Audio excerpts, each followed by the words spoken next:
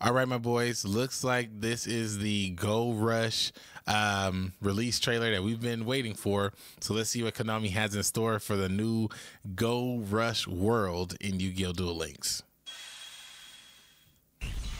Yu-Gi-Oh! Duel Links, Yu-Gi-Oh! 7s, Yu-Gi-Oh! Vrames, Yu-Gi-Oh! Arc 5, Yu-Gi-Oh! Zexal, Yu-Gi-Oh! Dark Side of Dimensions, 5Ds, GX, and Duel Months. Whoa. Wait, who's that guy? Wait, hold on a second. Stop. Who is that guy?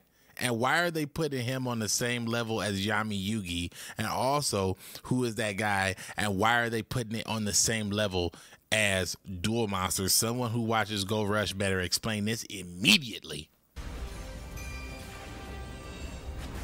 Yeah, okay, a little polymerization action, sure.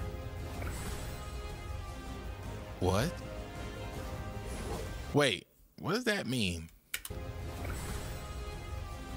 Wait, are they saying that, I don't know what this clip is saying, but are they saying that these guys are going to be in the new world, or are they saying that like the world is getting an upgrade? Because as you can see in the middle, the game looks a little different than our standard game. I have no idea what's going on here. I haven't seen any other additional information, so we got to keep an eye out. Okay, shiny blue eyes. Yeah, of course. I'm really curious. Okay, somebody's got to explain this Go Rush to me. All right, my boys, you just saw that trailer, and it looks like it's going to be dropping 10/1, which is, you know, pretty much next month, so October 1st.